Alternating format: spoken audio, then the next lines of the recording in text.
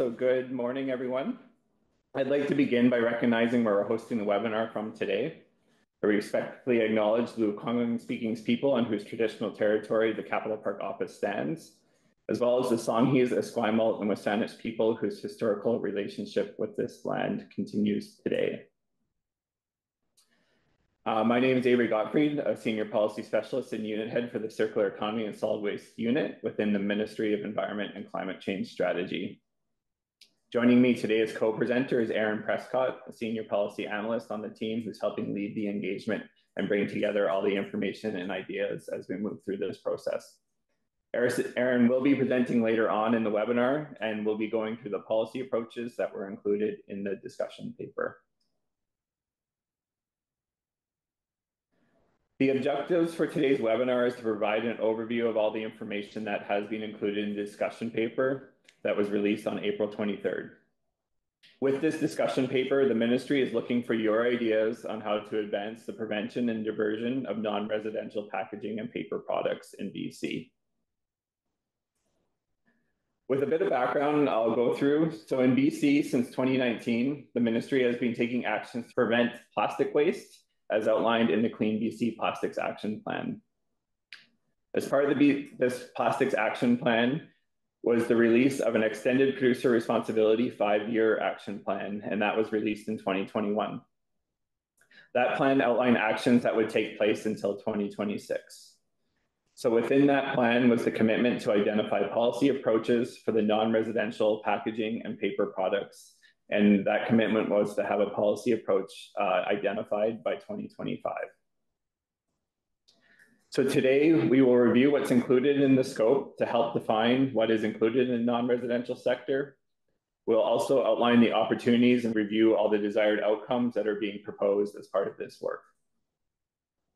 I'll then be handing it over to Aaron, who will go through several possible policy approaches that have been included in the paper to start that discussion and provide ideas on what future policies can look like to address the non-residential sector. And as part of this, as always, we're looking for your input through the engagement on more ideas about how we can address the non-residential sector.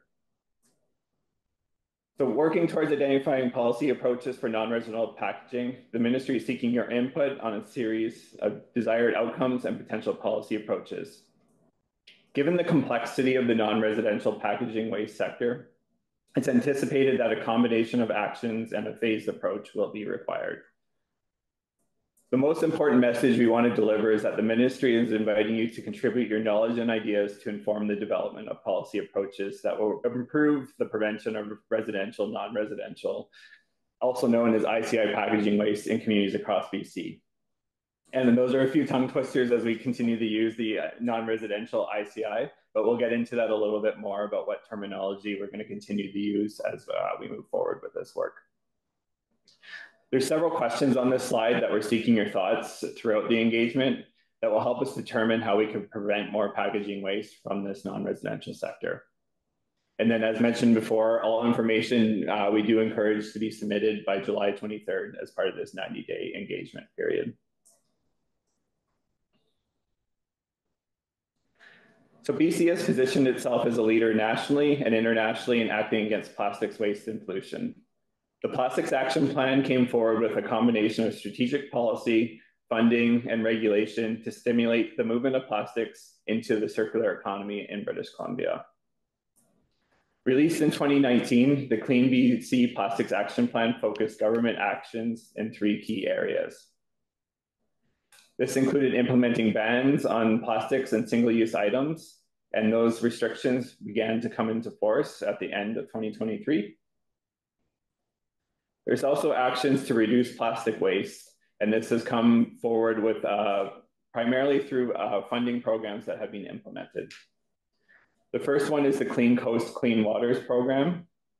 And just a few updates on that program, that applications have been accepted through the last 2 years, and that window for applications for this summer's cleanup just closed in mid-April. Announcements will be made soon for successful applicants, and that will be to allow the continued shoreline cleanup and derelict vessel removal through the summer and fall of this year.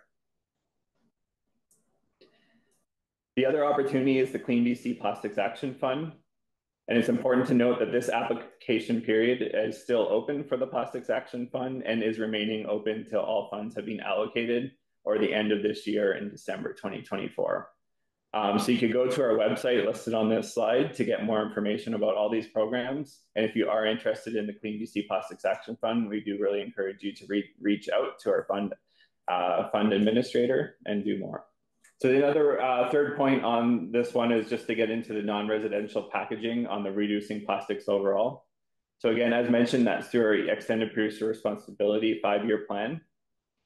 But there are many other actions that have taken place to date to expand EPR programs as well, including changes to, which began with changes to the beverage container deposit refund program, and that have included other expansion areas that are in the works.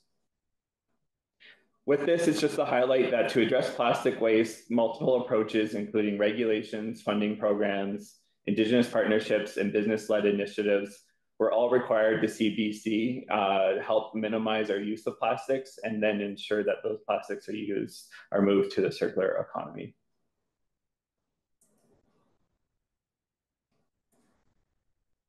So just a bit more background on the timelines and where we're aiming to get towards. So as I mentioned, the 5-year action plan covers the years of 2021 to 2026, and it included several commitments, including regulating more products through EPR, and as well as evaluating other waste prevention policy approaches. So as part of the 5-year action plan, we're continuing our work towards identifying those policy approaches to manage packaging and paper from the non-residential sector. And it's important to note in the way we're presenting this work that we know it's a combination of both EPR and non-EPR approaches that are under consideration. Our ministry recognizes that ICI sector is complex and requires a measured phased approach. We're working to determine a policy approach that will manage these non-residential materials, that drives for the best environmental outcomes, considers the management systems already in place, as well as supporting economic solutions that are supporting a circular economy.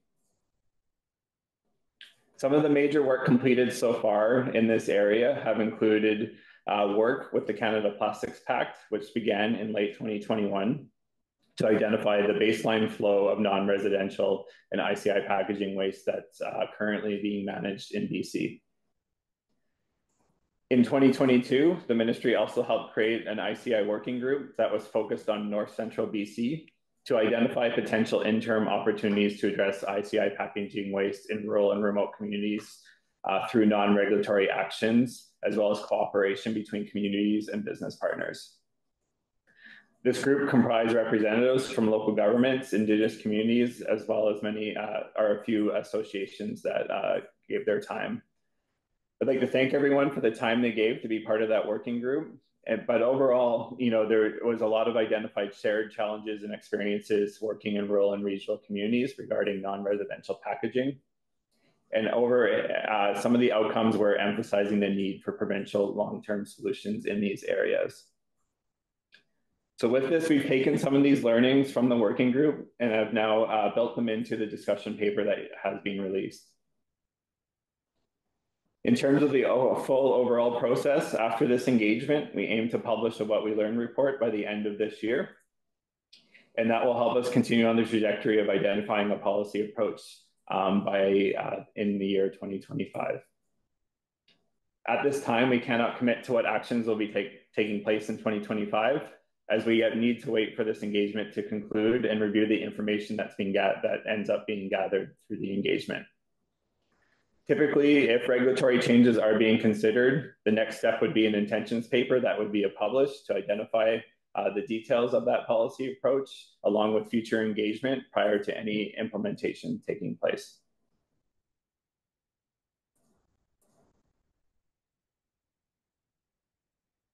So I'll take a moment to define what is meant by the non-residential sector, also commonly called in our industry the industrial, commercial, and institutional sector.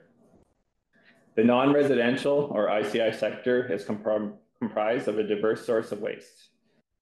The definition of ICI waste includes all waste generated from all non-residential sources, and basically is any waste other than that waste coming from the residential waste stream. This includes light industrial waste, which is waste generated by manufacturing primary and secondary industries, and it's the waste that is managed offsite from these manufacturing operations through municipal solid waste programs. Institutional waste is any waste generated by facilities such as schools, hospitals, government facilities, living long-term care homes, or universities. And then commercial waste is any waste generated by commercial operations. Some examples could be shopping centers, offices, businesses, hotels, or restaurants. With this in mind, I'll now move on to what's defined for the full scope as non-residential packaging. So what is non-residential packaging? Overall, packaging is anything that is used to protect, contain, or transport a product, or anything attached to a product or container for the purpose of marketing or communicating information about the product. This also includes packaging-like products, such as food containers, wraps, bags, boxes, and other items that are supplied to consumers for the purpose of protecting, containing, or transporting products. This could be made of any material type. It can include plastic, but also includes paper, boxboard, glass, metal, and other formats as well. In our work with the Canada Plastics Pact to look at the current ICI packaging sector, the baseline report looked at both business waste audits and landfill reporting to present that overview of the types and quantities of packaging. But overall, it identified significant gaps in waste reporting for the non-residential sector. With this, the non-residential packaging is more diverse than the residential packaging and consists of both business to consumer packaging as well as business to business packaging. So some of the business to consumer packaging items we're all familiar with, as they're identical to those items that are found in our residential streams and are covered through our residential recycling programs. There's also many packaging materials that are specific to business applications. And it may be unique to one source, such as an agricultural operation in a farm, at a construction site, or specific to a medical facility. But with this, there's other types of packaging that are in scope, and it can include everything from wood pallets to large format containers that are used in business to business transactions and are also quite some good reuse applications that take place in that business to business packaging sector. So using these definitions, the overall scope includes all non-residential packaging and paper products.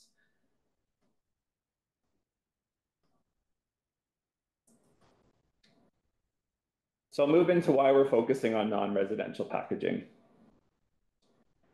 Municipal solid waste, including packaging and plastics, poses a challenge in BC as it's filling up our landfills, contributes to litter and pollution, and is increasingly more expensive to manage. Waste management, including disposal, has significant economic costs that are paid for by local governments, First Nations, businesses, and taxpayers to help ensure the waste is being managed appropriately. While waste is comprised of many types of materials, an estimated 1/3 of BC's total waste is made up of plastics, paper, and other packaging-like materials, many of which of these materials can be prevented through reuse or recycling programs. In BC, we dispose of a total of about 2.5 million tons of solid waste from our homes and businesses in landfills each year. This is equivalent to over 500 kilograms of waste disposed per person per year. This municipal solid waste is coming from many sources, including homes and residents, but also a significant portion comes from businesses, schools, shopping malls, work sites, and through construction activities. Another way to look at this data that is in BC, over half of the municipal solid waste that's being disposed is made up of highly recyclable or compostable materials when you look at the diagram on the right. As I mentioned, it's about 1/3 of the waste is packaging and packaging-like materials that could be prevented. While over 99% of British Columbians have access to recycling at home through curbside blue boxes or multifamily building recycling programs or depot services, we know that recycling and waste prevention outside of the home at locations such as offices, retail stores, restaurants, construction sites, and other institutions is not as consistent as the residential program.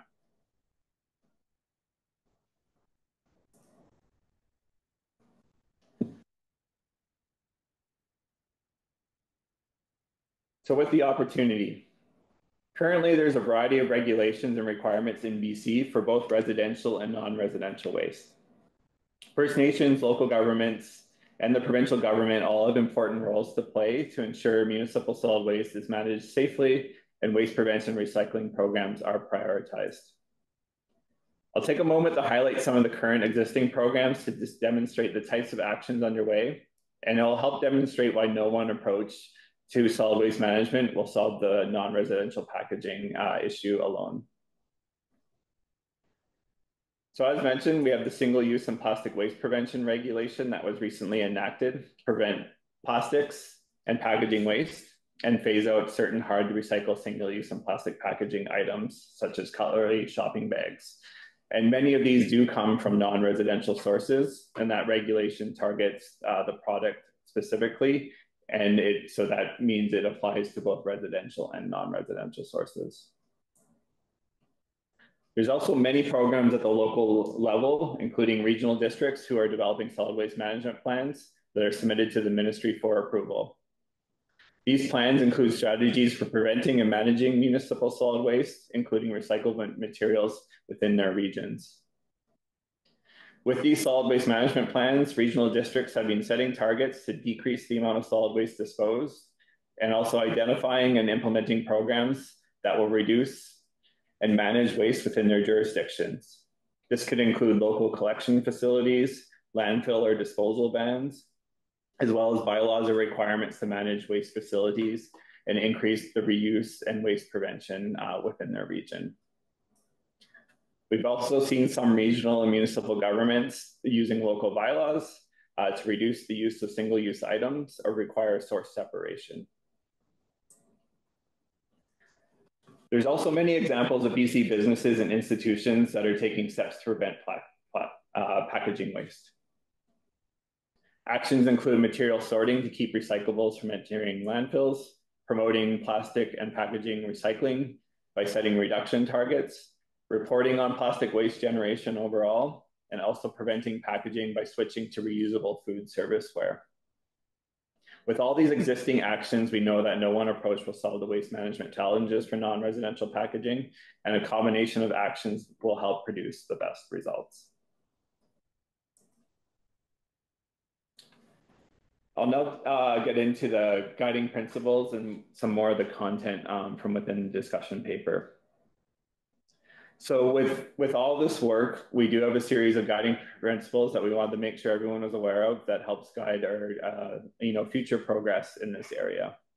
So the three guiding principles on the slide I'll just go through, which include a clean environment and climate resilient communities free of waste and pollution, a circular economy, supporting BC businesses and jobs where products and materials for as long as possible, materials for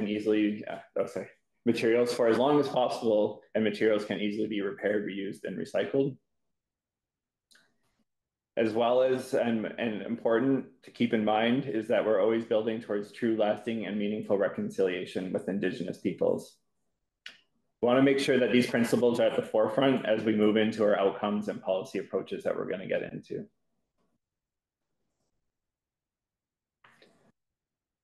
So building on the guiding principles, we've developed a series of proposed outcomes that are intended to support the policy approaches that will be moving forward. So with policy approaches, we want to consider the entire life cycle of non-residential packaging. So with this full life cycle of packaging, it includes many users that end up being impacted by the packaging choices. This includes the companies involved from the manufacturing of the packaging to the businesses that use the packaging, and then the people who end up purchasing the goods and services in this packaging, as well as the communities at large that have to manage the packaging, or other providers such as reuse or recycling and the waste industry that provides the services from washing to recycling to help manage the whole system at large. As I go through the desired outcomes, we want to take a minute for you to consider the following questions and do provide feedback through this engagement about them. So with it, when looking at the list and the more details we'll go through, are there any desired outcomes missing from the list? It's also important to highlight what outcomes are most relevant to your business or organization or community. We're also looking for input on how you would prioritize these outcomes or how to weigh the differences between them. Finally, we're also looking for indicators or measures of success that you would suggest to help determine if an outcome is being achieved or is achievable. So to get into a few more details about the desired outcomes, I'll start with the prevention first approach. This looks at using the 5R waste reduction hierarchy. So with here, the focus on waste reduction and material reuse over recycling first and foremost. Then, if no reuse options are available, you then look at recycling over energy recovery or disposal. But with this, we have a strong focus on waste reduction measures and really looking at the opportunity for supporting more reuse solutions. The second outcome is looking at consistency and confidence. Prevention of packaging is supported and incentivized regardless of location. So with this, we mean that we're looking at access across the province. We're also looking at consistency to reduce consumer confusion. This is looking at ways where programs can be developed that are easy to educate the public, and the public can feel confident that the recycling bin in one store takes the same recycling bin as another bin, let's say at home or another location. With this, building more consistency and confidence is a desired outcome to help with the education of the public. The third is around accountability and transparency. And one thing we hear a lot about is that the public needs to be assured that what goes in the recycling bin is being recycled. With this comes accountability and transparency measures, where we're looking at what data could be made available and what do we need to track to show progress and ensure that there's accountability and transparency built into the process. The fourth one is to deal with access. And again, this looks at going beyond having access across all of BC, but also looking at what are the most cost-effective choices to be managing non-residential packaging. We're also keen to support and are looking for ways to make sure that recycling options in Indigenous communities are prioritized. The fifth outcome is to do with the economic benefits and building a circular economy. Overall, we're looking at ensuring that there's government leadership to support cost-effective, sustainable business practices that are looking at the right market conditions so that we're creating green jobs and what BC is best at for recycling. We know we've had big success with our plastics recyclers and plastics recycling in the region, and looking at other ways where economic benefits can be developed in BC with these solutions. Finally, with all this work, we know we need to maximize material recovery to ensure that less packaging waste is ending up in our landfills. So with this, it's looking at how we could increase those recycling to produce higher quality materials. And by producing higher quality recycling materials, we know they can be used in the manufacturing of new products and support recycled content requirements or recycled content commitments that are being made by companies across Canada. So with that, I'm now going to pass it to Erin, who will walk us through a number of potential policy approaches that were included in the paper. Thanks, Avery. So as mentioned earlier, Avery mentioned earlier, the policy approaches are ideas being brought forward for discussion, and we're really looking for your input and feedback on these and paths forward. So one aspect of the policy approach that could likely be included is target setting. We have heard of the importance and benefit of targets for providing focus and supporting measuring success or progress towards a goal. So there's already a variety of targets already in place, either for recycling or plastic waste reduction. There are targets federally or under the provincial recycling regulation or provincial solid waste disposal targets, or through other organizations such as the Canada Plastic Pact. And so we're looking at what type of targets how should we be defining targets, looking at targets for reduction, reuse, recycling, diversion targets. Should there be regional or business specific targets in addition to provincial targets? And how do we measure the success or progress against these established targets?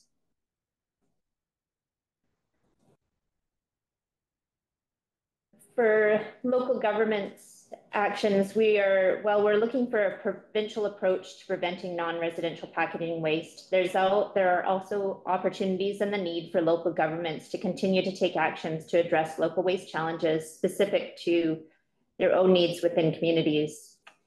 And there's opportunities for the provincial government to support these actions and provide guidance or regulations to support a level of provincial consistency.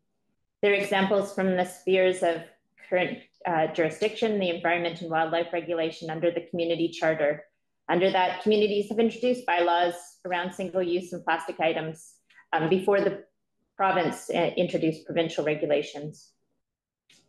And we've heard through organizations such as UBCM around some of these interests.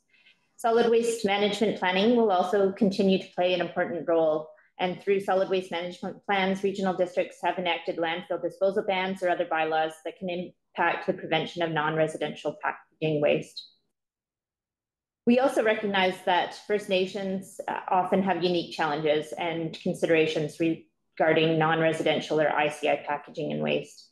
And as Avery mentioned earlier, we'll be holding sessions specific for Indigenous people and First Nations to hear more about these considerations and some of the possible solutions.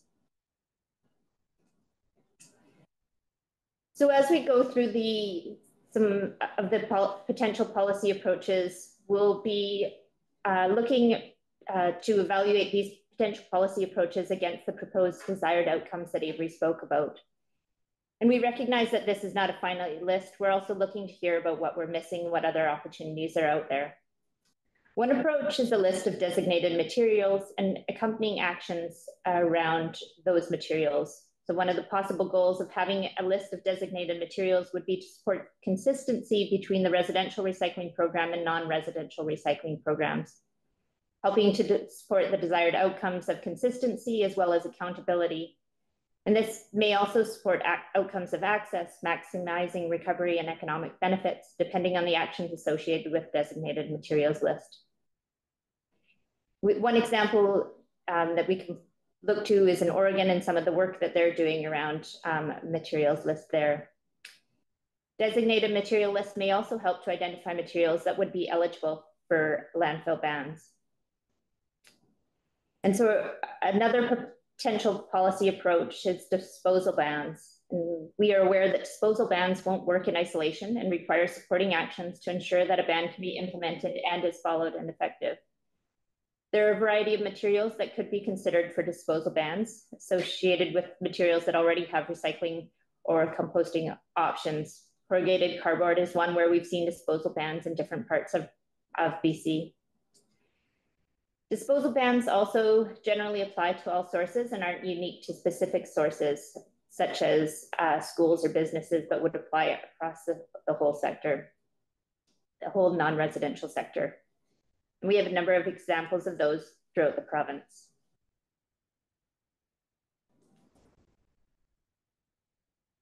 Reuse requirements and actions are also being seen in more and more jurisdictions and could be taken at specific sources such as events or other closed loop systems. And we've seen examples of reuse requirements for food serviceware in BC. There are also opportunities for reuse in other packaging types, and there are already some examples of business-to-business packaging, such as crates or containers or large format packaging or refill systems for cleaning supplies, for example. Any reuse requirements would also involve data collection and monitoring to be able to look at how it's reaching goals and measuring success there. And so we're looking to hear from you as well about how reuse could be included. Where are the examples where provincial policy approaches could support increased reuse and prevention of waste?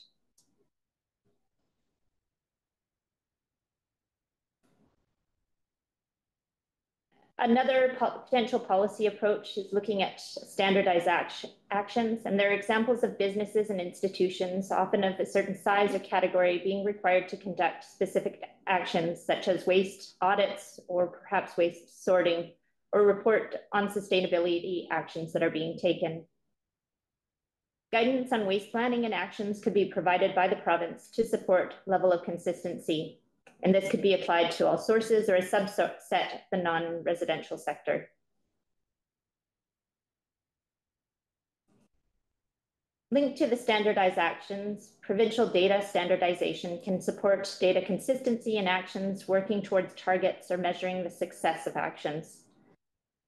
Actions could include the province providing guidance on waste audit categories, or data reporting to the province or to other parties to collect, compile, and report out on the data and progress towards waste prevention. There are a number of questions around what data to collect and what data are the most important. And so with all of these policy approaches, there are a number of discussion questions that we have identified and looking for your feedback on. We're interested in knowing what is already working and what other actions should be considered, and how ready are businesses and organizations ready to implement any of these policy approaches, or how actions should be prioritized. We have also heard from a variety of parties, small businesses, local governments, First Nations, that there is a desire for extended producer responsibility to be expanded to the non-residential or ICI sector in some form. We already see that our EPR covers sources beyond residences for some products, such as beverage containers or some automotive product containers. And as Avery had mentioned, we know that the non-residential sector is diverse, and EPR may be well suited for some aspects of ICI or non-residential sector, but it won't likely work for all aspects of the sector. When looking at the expansion of EPR, we're looking to identify if there are sources such as schools or small businesses that are well suited for expansion of EPR, or if materials such as cardboard or business to consumer packaging or locations within the province where EPR may be more appropriate. So within this engagement, we're looking to determine what potential expansion of EPR might look like. How could implementation be prioritized? What are the challenges that need to be considered when evaluating these options? And are there ways to ensure that we support a prevention first approach is included with this? Similarly, there are other potential opportunities for expansion of EPR by sector. So we're looking at, are there some non-residential packaging types that are unique and would benefit from EPR specific to that sector? Which sectors or material types are best suited for EPRs? Are there unique collection locations or other considerations, unique materials that should be considered when looking at EPR expansion by sector? And so with that, it's a summary of the potential policy approaches that have been put forward, and we're looking to have more discussions around these in workshops. There'll be information about the workshops sent up in a follow-up email with sign-up information. The sessions have been divided into 2 groups by topic and we'll have breakout sessions and looking to gather more information, your thoughts and information from that. We'll be having one session on data and standards and looking at the desired outcomes, as well as some of the policy approaches associated with data and standards. And another session looking at other provincial policies, including EPR, as well as, again, the desired outcomes. There are also a number of ways that you can be involved, and we're looking for your feedback. Engagement is open until July 23rd. And I've mentioned about the workshops. We'll be emailing you with information on how to sign up with that shortly. You can submit written feedback to the Circular Economy's email address below on the slide. And we encourage you to respond to any of the relevant questions in the discussion paper. And more information about written submissions is available on the Engage BC site with the address on this slide. We also have a short questionnaire that is available and can be to anyone and to the public as well. And we encourage you to complete that questionnaire and share your feedback in a bit of an easier, accessible way to provide feedback, as we know that this issue and this topic can impact everyone. And so with that, I think we will have some time for some questions. And at this point, we will be able to stop the recording.